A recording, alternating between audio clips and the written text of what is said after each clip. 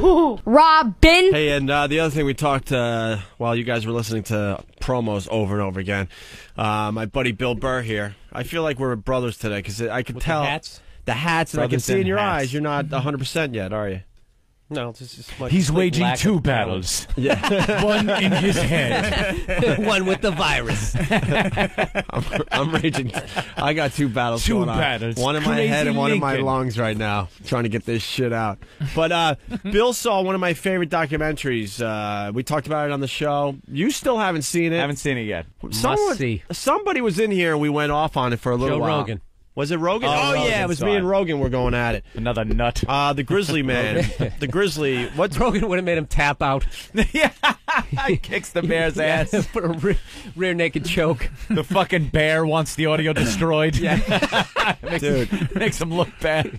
Are you ready? Yeah. Are you ready? Get it on. Rogan's an animal, man. Fucking kick that bear's ass. You see Fear Factor now? They got Joe just walking up to people's houses. Yeah. Boom, boom, boom. Hey, what's up, fuckers? Come on out, eat this shit. I get a paycheck. Go fuck yourself. He can't believe that show's still on the air, he told us. He's like, I'll do it. Rogan's the money's great. too good. But Bill saw the Grizzlyman movie. It's called Grizzlyman? Grizzlyman. Oh, I can't get enough of this movie. accidentally, it's one of the best comedies of last year. Accidentally. Yeah. Because it's trying. I laughed out loud. It's I trying love to when be movies serious. become unintentional comedies. You're so right. When they're not trying, but there's something about it that makes it hilarious. Because the dude was clearly a psychopath, and this guy was the guy who's shooting the video was portraying him as if he was like sane. Right. Yeah. Like at one point, like he's just sitting there, like looking at grizzly bears, like he's clearly just gay, and he's just going, "Who's a big bear? Oh, that's a big bear. Who's a big bear?" This fucking thing is like 10 feet tall, scratching himself up against a tree, and the bear is almost fucking weirded out, just looking at him like, like what the fuck? What is that? Weirded out. Yeah, like Absolutely. Yeah, like I don't want to eat confused that. animal face. Like, God, if I run out of fish, Yeah, look, there's a reason I'm last case. there's a reason I'm living out in the wilderness. Before they ate that fucking gay dude, they finally just. There's a reason they live out there. They don't want to deal with the likes of you. I did see clips of it. I haven't seen the whole movie, and I did see that guy just blatantly gay. Well, At one point, he has the handheld with him, and he's looking at the female bears, going like, he was saying some shit about, the female bears. He goes, maybe I'd have a better chance with you. You know, I can't seem to sustain a relationship with real women. He goes, I don't know why, but sometimes I think it'd be easier if I was gay. Which I'm not. And he's just referring to himself in the third person. And he's alone holding this camera? Yeah. Like in the middle of the wilderness, telling yourself you're not gay. He's in the middle of the upper part of, like, fucking Alaska. He's having this inner dialogue about his gayness. It's really, it's about, you know what the movie's about? It's about acceptance. Because complete lack of acceptance of what the fuck he really was. Because his parents wouldn't accept him, drove this fucking guy up to Alaska, and he ends up getting mauled by a bear because he naturally wanted to suck a dick, and his dad couldn't deal with it. This nigga's like treading water in the coral reef in Australia with all the sharks with no. I'm not gay. I love pussy. I'm not gay. Pussy. I'm in here with sharks and eels. Who's a big hammerhead? That's a big hammerhead. Yes, you are. If only that big black gentleman in that McDonald's parking lot would have let me in his car, would have been fine. That's the bear. It's cold out here. It's cold out here. Well, the guy wanted to be famous, and it turns out he ends up living with the bears every summer in Alaska. But he went to Hollywood for a while. He claims that he was supposed to be Woody on Cheers.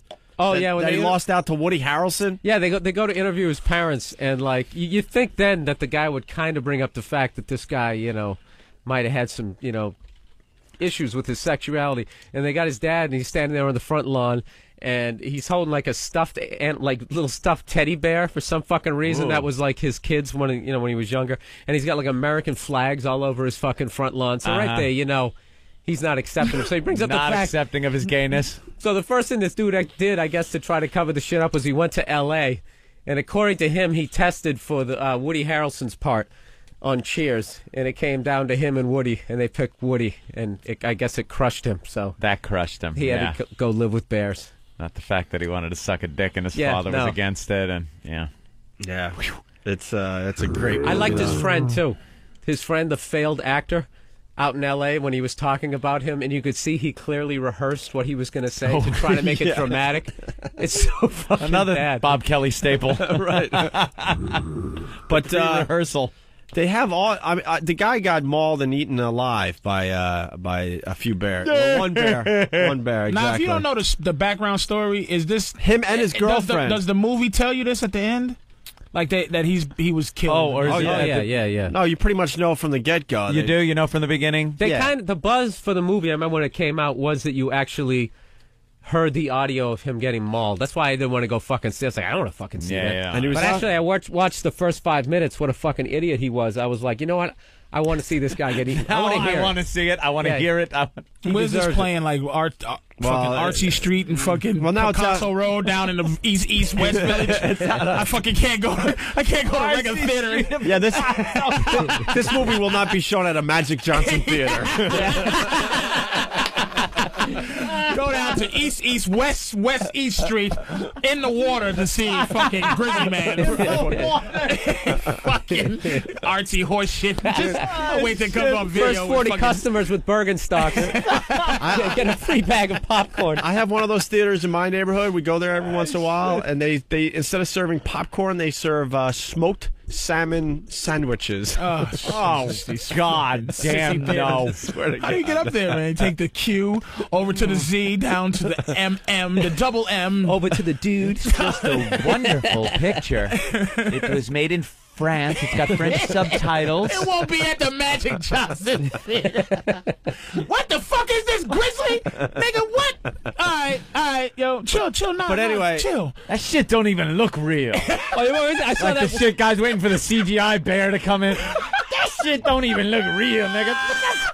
You know what? I saw that. What was that movie? Open Water? Yeah. Remember they I hated Open Water. I saw that the midnight show in Times Square. Motherfuckers. It was like me and like fucking like 30 black people in there, right? And they sold that movie like it was going to be Jaws. The next Jaws. And it was all like more mental, like what you would be thinking. And after once they realized in the end that girl just kind of killed herself, and they're playing all this dun dun dun dramatic music, you just hear. Man, that shit is whack. Fuck this movie, yo. Dude, that movie walking out. That movie was filmed on This movie, yo. That movie was filmed with like just a dumb handheld camcorder. Yeah. The quality of that, I was so disappointed because I bought the hype on that. And the box looked good and everything, you know. It's like I liked it. I have a fucking. You liked I have a huge fear of the fucking ocean. I don't need the acting to see was the awful. Whatever. It was awful, but I mean, you scuba dive, you come up and the fucking boat is gone. That was a great moment. And you're like, hey, is it coming back? I love when movies like that they fail and then they don't even become cult hits. Like, I like the fact that the setup was like, this Blair Witch kind of feel. It's gonna be huge, man. It's gonna be huge. And then it flubs at the theater, and then it never picks up steam in any other way. And I appreciate that shit. I'm glad there's some Open movies Water that have picked up afterwards, you know, on video. Like Fast Times at Ridgemont High was a kind of flop, and then bam, it's on video, and it's like humongous. Fridays was like bow on video. But I'm glad this horse shit just, you know, that type of thing, you know what I mean? But you know the director didn't come out with that selling move. That sounds like the guy who bought it. It's the scariest movie since Jaws. And he's like, dude, take it down a few. More of an artsy, kind of a mental kind of thing. Yeah. Jaws was a pussy. I wouldn't mention Jaws as far as this new movie goes. They should have called it Treading Water. Yeah, Tread. Yeah. Is that the movie? The whole movie? Dude, the whole fucking movie. It's one kind of, hey, we're still here. And it's one fucking scene. One treading water. You know what's funny? You get to see them in their hotel. You get to see them go on a dive boat. And then it's them treading water for an hour and a half. Yeah. And you loved it. Ugh. No big. But getting back, I loved it. I said I liked it. But you liked it. I was so anyway. The Grizzlyman. Getting back to that really fast. So they have the audio. He gets mauled and eaten alive. Him and his girl. He had a girl at this time, and the camera was rolling when he wanted to leave. Right. And was afraid of bears. Oh, right. great! I mean, that is the ultimate. I don't know how to break up. Did they talk to her family? No, they refused to. Yeah, no shit. They wanted to sue. I'm sure. Look like fucking breeder of an idiot. I went to this movie. I went to this movie early though, and What happened? What happened? I'm just laughing at just the sadness of that. Like, sweetie, listen, you're in the woods with a faggot who likes bears. Yeah. You're not gonna win in any situation. You're not getting the guy. He's a faggot. Yeah. You're not winning the guy. You're not going to get any money out of it. And he wasn't even like, oh shit, he's gay. He was just like, I mean, show tune, flossy hands, gay. Flossy hands. Just walking through the forest. Hello, my baby. Yeah. No doubt. So the video camera was rolling, so that they have this audio, and I saw the movie real early when I found out, later on, whatever, that they didn't fucking play the audio. Oh, that guy has he ends up just, you need to destroy this. And you really thought going into this, especially because it's a documentary, that they're going to play the audio of him getting eaten, or at least part of it, him screaming or something. Now, is this one of those Golden Globe nominees for best? And he's getting. I don't think it. They say he's getting eaten, well right? that. And his girl is taking like a huge frying pan and hitting the bear over the head. And then the bear kills her. Character? And kills her too. And the guy's screaming, "Save yourself! Run! Leave me! I can't believe that doesn't exist somewhere. And they fucking wouldn't play any of this audio during this documentary, and I was so disappointed. But the guy, this fucking creepy director, walks around with the only remaining tape of it, playing it to his old girlfriends and whoever else will listen to this horse shit. Fucking asshole. Right. He got to hear it. And then you see the reaction of the lady as she's listening to the audio with the headphones on. You're like, motherfucker. In the movie. Yeah. And then dramatically, like after it's done, he pushes stop and then hands over the tape to her and basically says something like, "If I was you, I would take that tape and destroy it." Did she? And is it? Yeah, she did. I guess she did. That would be. What did they show her doing? Like throwing it in the fucking fireplace? Or... Yeah, Patrice. So I don't think there's any way you can download it. You're really, you were just looking for a ray gotta of be hope. somewhere. Right? You can somehow. Someone ran off out there corrupt somewhere. cop made it. I'm with Patrice. Yes, there's a copy. It's not. No one destroys the only anything ever. Right. You know what? All the O&A fans are fucking gonna be screaming in their we've been looking garages for right it for a now. while. There's a Zapruder film or whatever the fuck of that fucking mauling. His hands back to the left. Fucking wait, before any documentarian got his hands on this tape, the fucking police that did the investigation it's out there. had to get the tape and review it. Absolutely. There's gotta be copies of this somewhere. And you're with me? You think he killed himself in the end? Yeah, he definitely had like a death wish. Like this guy did this. I think he wanted it, and then as it was happening, he was like, "Oh, maybe I should have taken drugs." Yeah, too painful. Yeah. No, this guy. This isn't a this good way guy out. decided out of nowhere to stay much longer than he usually did, and they explain in the movie that these quote friendlier bears leave whatever time it was. Like let's say it's checkout time. Basically, and then all of a sudden the bad bears come in. But the bad bears come in and take over that habitat, the ones that could survive a little longer in the cold weather and stuff. So the friendlier bears, they go off and hibernate. They're like, we're done. It's early September, whatever it is. And then they're replaced by these even scarier bears. And he knew that. And he decided to stay because I think he finally just had it with his life and said, this is a hell of a way to go out. Yeah, he kept talking to the camera like, he's like, and no one has ever been out here during this time of the year and survived. And he's like, if you tried to do it, you would fucking die. You would fucking die out there. Was he wearing like a steak necklace or anything? Well have. Did he ever try to have like a dude voice? Like, or he always kept the gay Dude, he's thing? like so in denial. Yeah. He literally, what you do is you watch this and you watch him gradually get crazier and crazier. Yeah. To the point he wants to be a bear.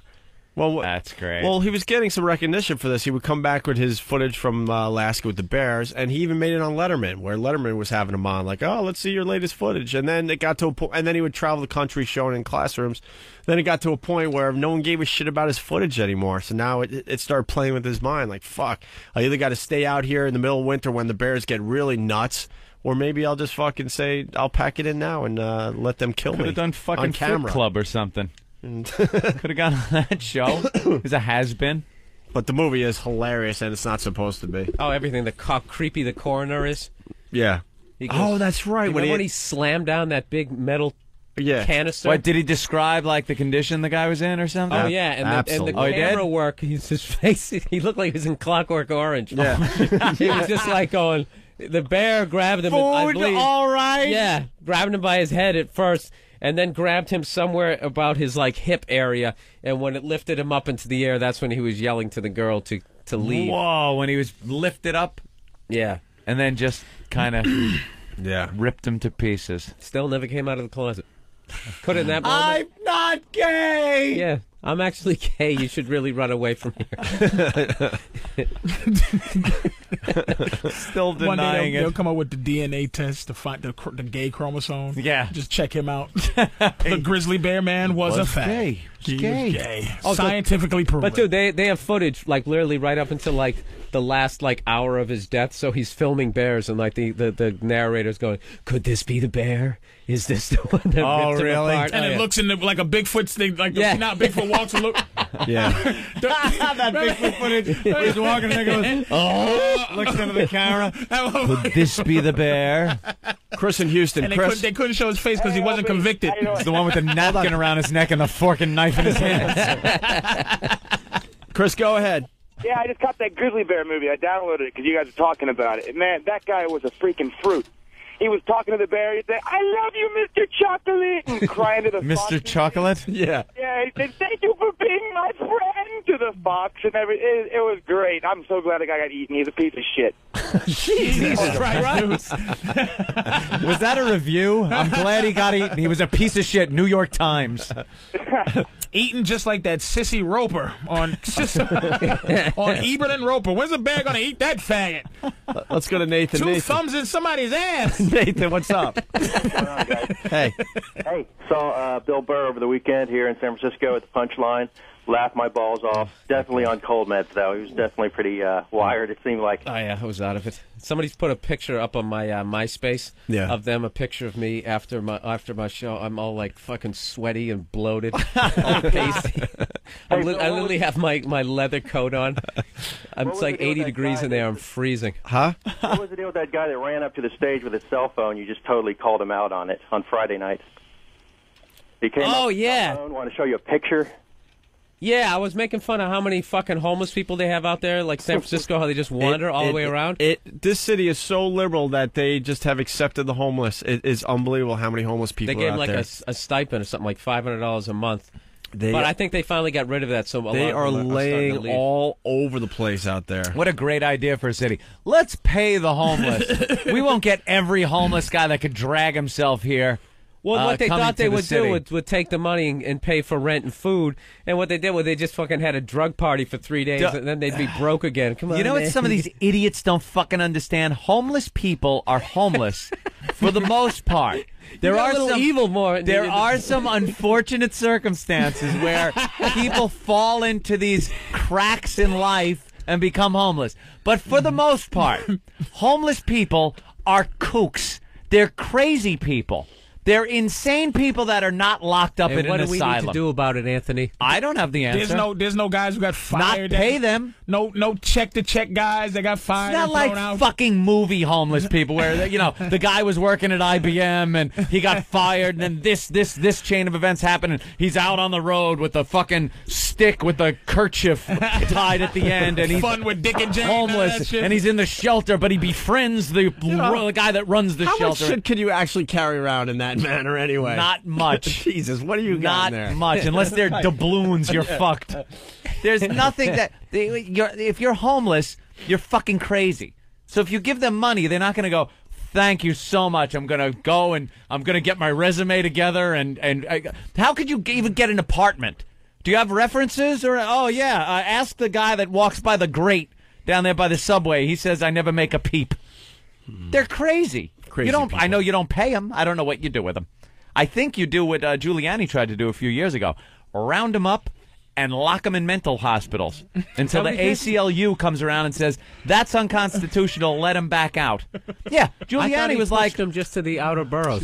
Well, that was at first. He did a good job, but the ones that wouldn't leave... Treat them like Batman criminals. Treat them like the villains in Batman. This nigga's dressed as a Joker. Put him in Arkham. What? They ought to build a separate institution with dramatic lighting and gothic shit on it. Arkham Asylum. Fucking gargoyles hanging off the the end of it, well, Mr. Anthony, riddle me this. Well, you're homeless. The Riddler was homeless. That old homeless penguin and Catwoman, them motherfuckers. Yeah, they're all homeless. Come on. Homeless kooks. Lock them up. Jesus Christ, man. Some of them are downtrodden. Damn, Anthony.